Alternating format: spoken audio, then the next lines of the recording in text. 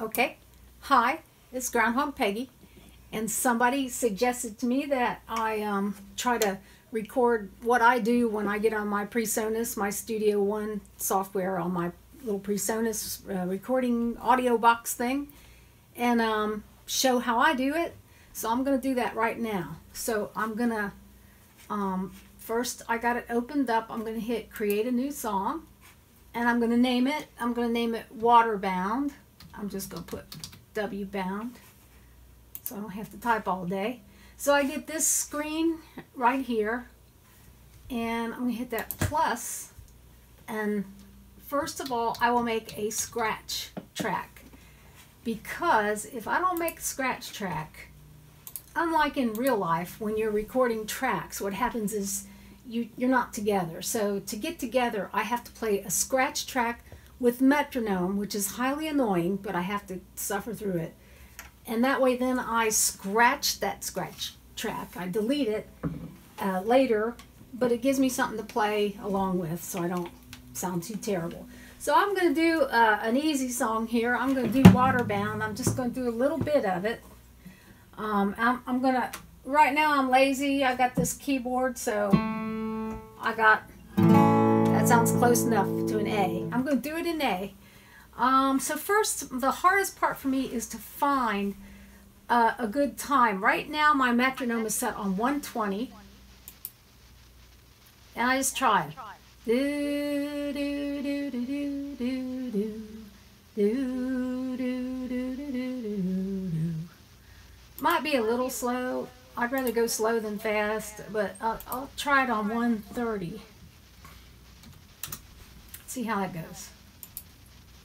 Do, do, do, do, do, do, do, do. That's better for demonstration purposes. So I got my metronome set. I'm actually going to turn that up a little bit to make sure I can hear it good. I have a lot of trouble playing with the metronome. I feel like a robot when I try to do it. So this will be just my scratch track. So I'm just going to scratch out the, like that, with the metronome. So, and I'm going to talk on, let me turn up my mic here so I can I hear myself? Let me see. Can you hear me? Can you hear me? Okay, yeah. Let me go up a little bit on that. Can you hear me? Can I hear me? Okay, there we go. All right. Okay, so I'm gonna just start and count it down because I will erase this track. So I let it go a couple beats here and start counting. 1, 2, 3, 4. 2, 2, 3, 4. 3, 2, 3, 4. Go 2, 3, 4.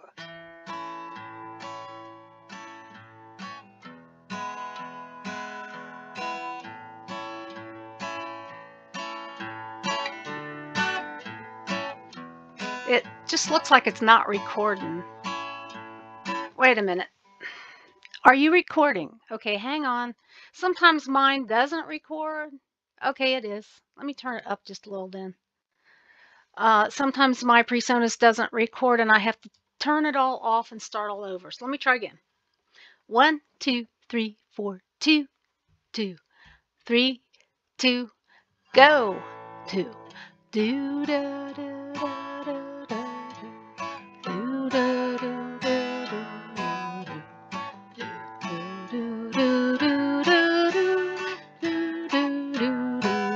I just hum along with it.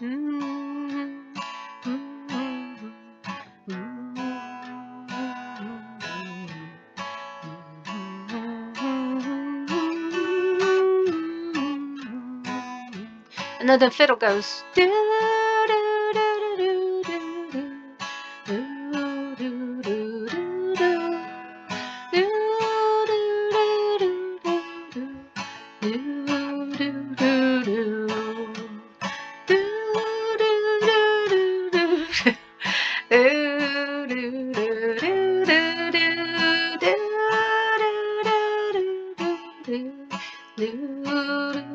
And then the fiddle goes. Do do do do do do do do do do do do do do do do do do do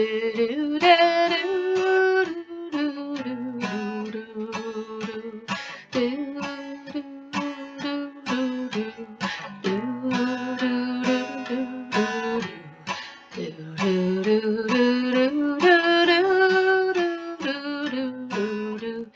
got that fiddle part? Da, da, da, da, da, da, da, da, da, da, da, da, da, da,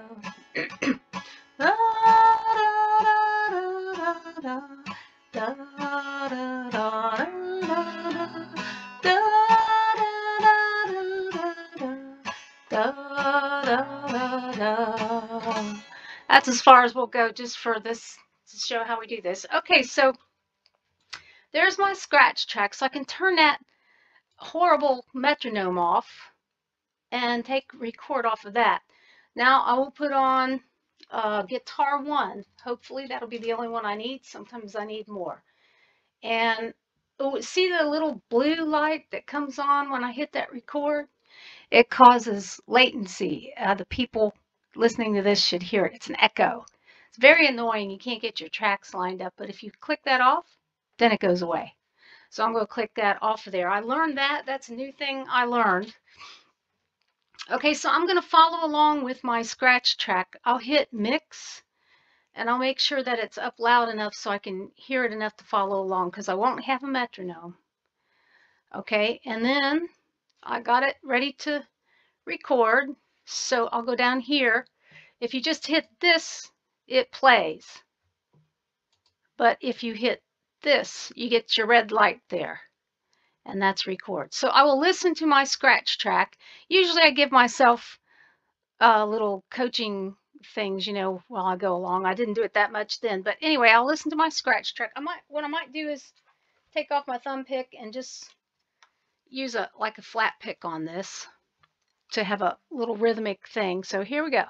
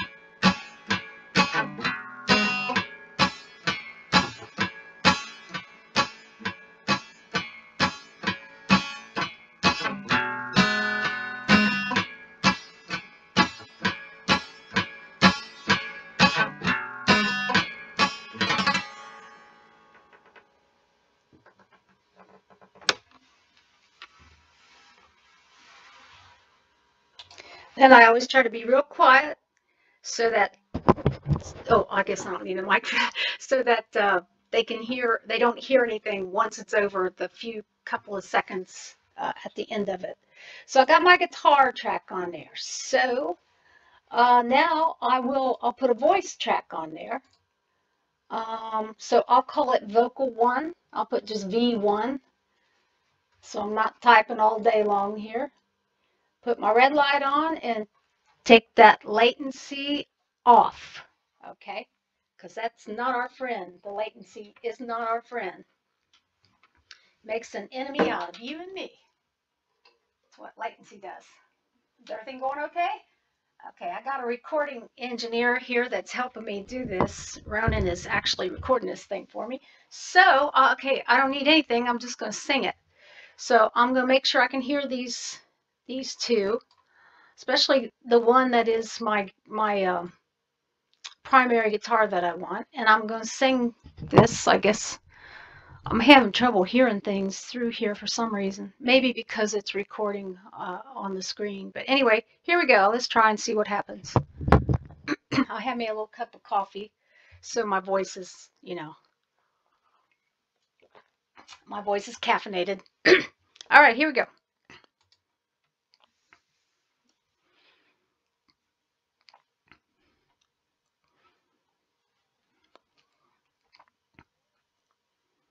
Water bound and I can't get home. Water bound and I can't get home.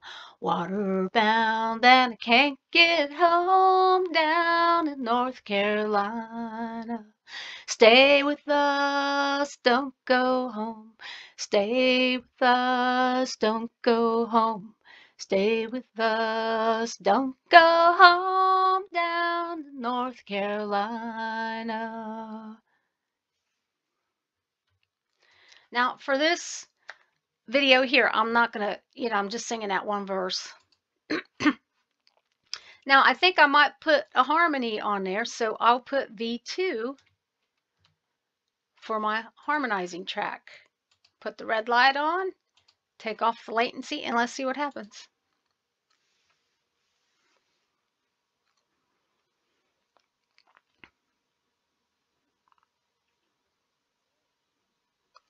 Water bound and I can't get home. Water bound and I can't get home. Water bound and I can't get home down in North Carolina. Stay with us, don't go home. Stay with us, don't go home. Stay with us, don't go home down in North Carolina.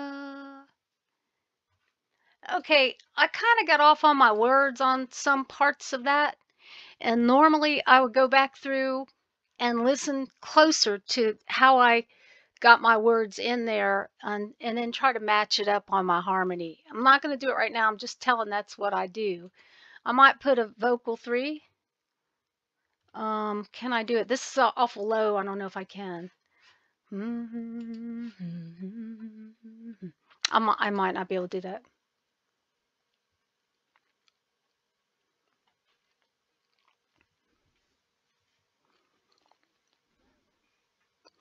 Water bound and I can't get home.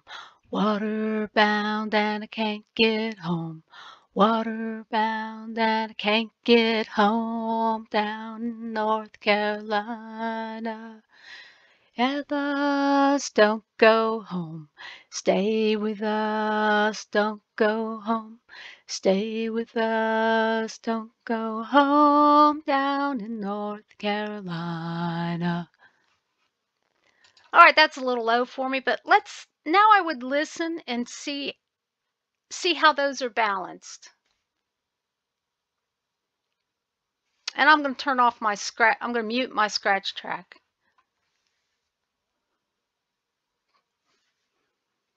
Okay, vocal 1 needs to be louder.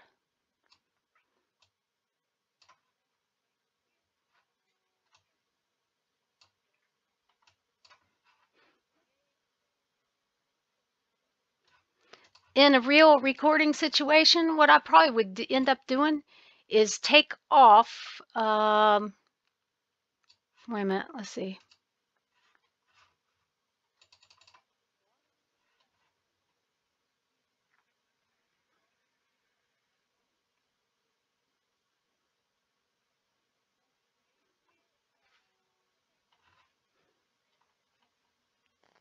Right there, I would probably take my little razor and cut vocals 2 and 3 off right there, just delete them. And that way I'm just joining on the chorus. Are we doing okay for time? Okay. So, your time is up in that corner. Oh, 15. Okay. Gee, I'm learning a lot of stuff.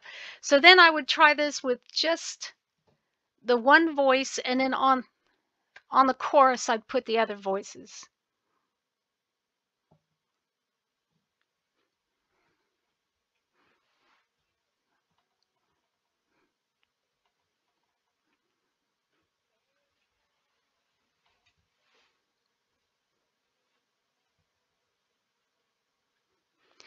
Okay, now I'm finding a little bit of trouble with hearing all the parts, so I might turn these back up. This is my little trick I made up. I know there's bells and whistles on presonus that do these things, but I've never had the patience to learn.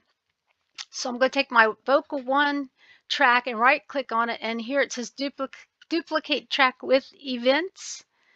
I'll click that, and then I got 2 vocal 1s. So I got 2 vocal 1s down here in my mix. I'll turn it down because it'll be over loud now, and then I'll turn that one way down, and it makes the vocal 1 stand out a little better so that I can put the other vocals up. That's how I do it anyway. Like I said, I know there's bells and whistles. I've just learned this some other way that this works for me. Let's see.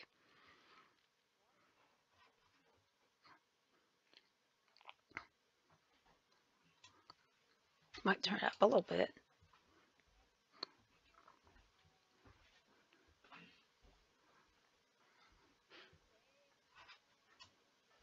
Turn those up a little. Now I can hear the melody line more prominently than the harmonies, but I can still hear the harmonies. So I'm going to leave it something like that, I think. Now I should get the fiddle, and I'll just put fid, so I'm not typing all day long, and take the latency off of that one. Hey, Ronan, or somebody. Oh, are you guys busy? No. Oh, can I have my fiddle? Somebody. Okay, sorry about that. My engineer here, my recording engineer, got busy with something else. Okay, so now I will try the fiddle on that. Take the mute off. Let me see if I'm kind of tuned. Really? Whoa. What?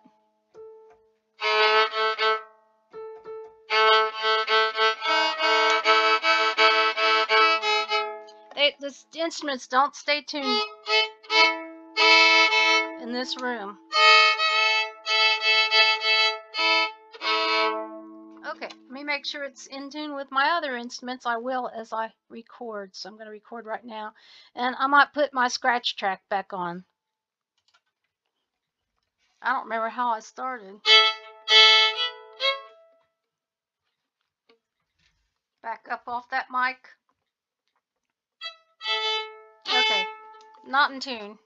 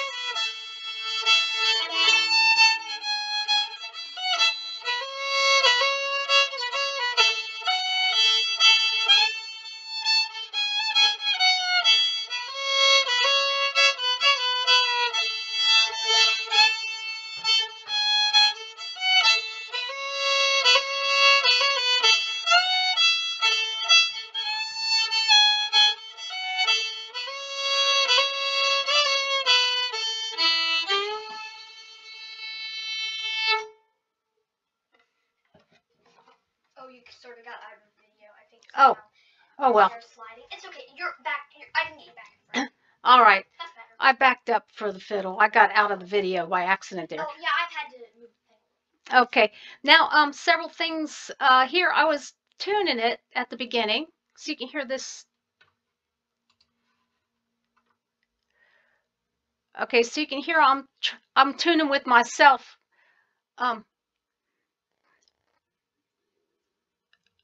Okay. Now I don't want that on there.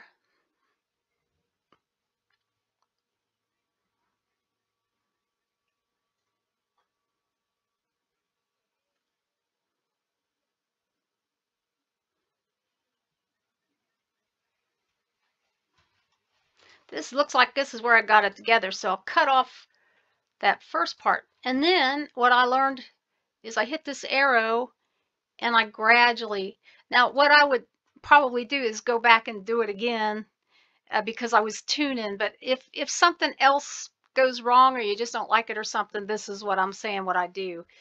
Cut it off and then I gradually make it come in like that.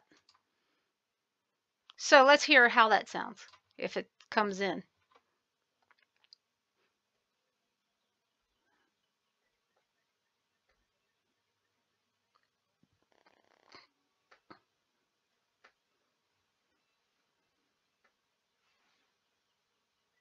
Now the fiddle volume is too low. Now what I would do is do the same thing I did to the voice. I'm going to duplicate track with events, and then I'll cut off this part with the singing. Okay, let's see what right here.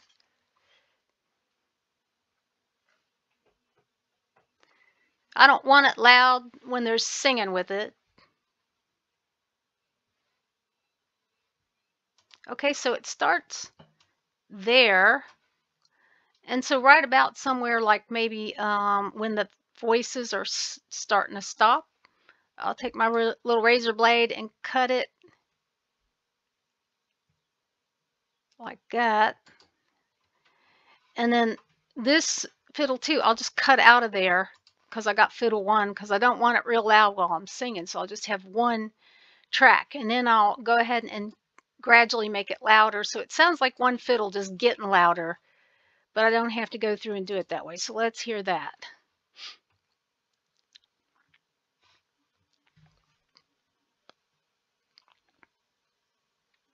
Here we go.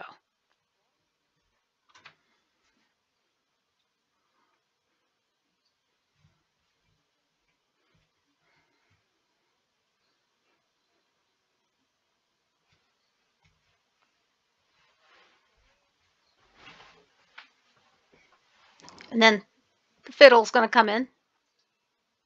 And I just got one track because it was a thin track. Now it's going to increase to more fiddle.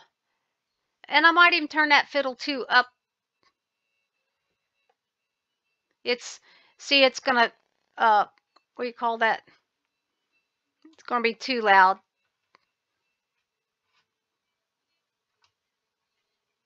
So I'll put both of them up. When you see that orange line come up there, it's going to be distorted. So if I had to, I might make a third fiddle duplicate with events, but I'm not going to do that for this purpose. You don't want the orange in there because then it's all distorted. They call it clipping. I got clipping sounds right there, so I would have to turn this down and add 3 fiddle tracks because you don't want those little orange things in there.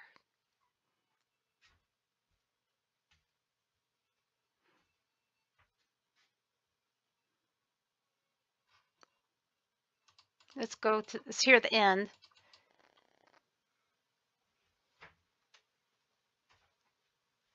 Okay, so then what I would do, I would probably add other instruments, like try a banjo. Sometimes I do the fiddle over like 12 times until I get what I like. Or I might add a guitar finger picking or some other guitar little things in there. And I might put a banjo part and then I might listen to it and think, you know what, I don't like the banjo in it. or I only want the banjo in the end of it. I might put a bass part in. I do that kind of stuff, but it's the same stuff, as the same basic stuff as what I've done here. So when I've done all that, I put my start flag. This is how I do it. I know there's probably some official way to do it, but I see that that's where I started, so I put the start flag like real close to that. And then I go out here looking for my end flag. Now I know this is not the right way to do it because it's awkward. There it is. This is very awkward. There's got to be some little button you click, but you know what? I just do it like this. I'm not into buttons. I'm not into watching 500 YouTubes and learning which buttons I'm supposed to push. I'm not into that. So this is my way that I learned just by trial and error over the past, I don't know how long I've been doing this, 7 years, something like that maybe. So I just sit here and watch it all go by and try not to get dizzy. And when I see, okay, now usually I give myself a little thing like that, and then I know, I hit the guitar like that's the end. So I might take it out a couple seconds after that, and that'll be my end. So my beginning will be right there. It'll start right there. And then the end will be,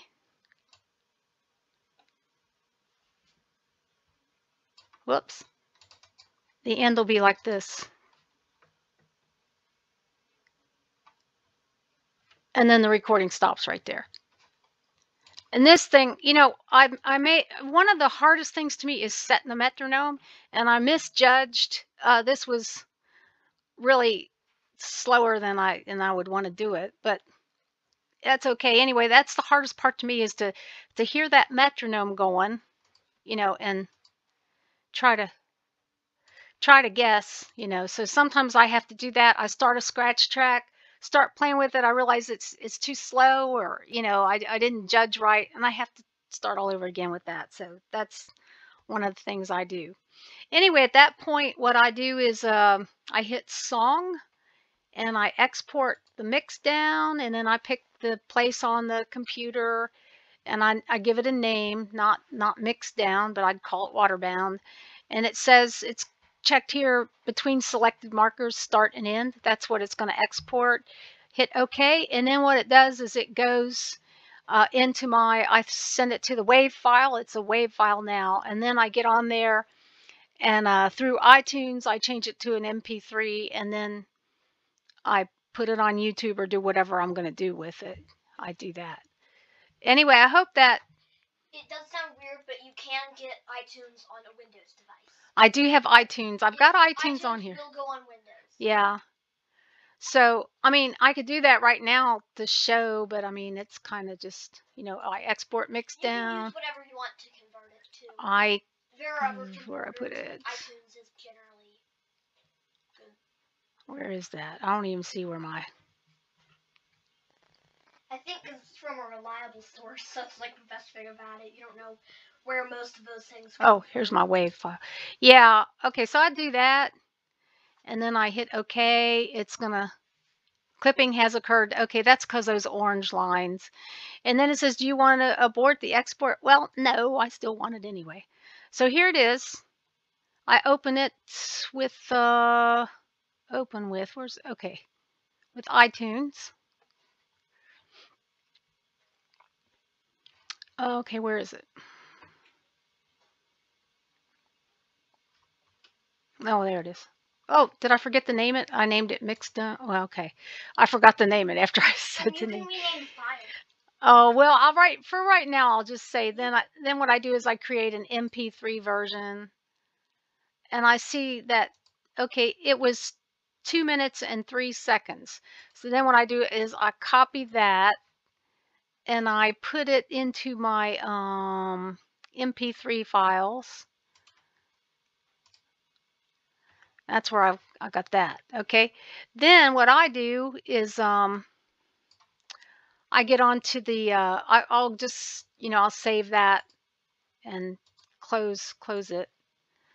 And then what I do is I get onto my this movie maker, and I put in a, I guess this is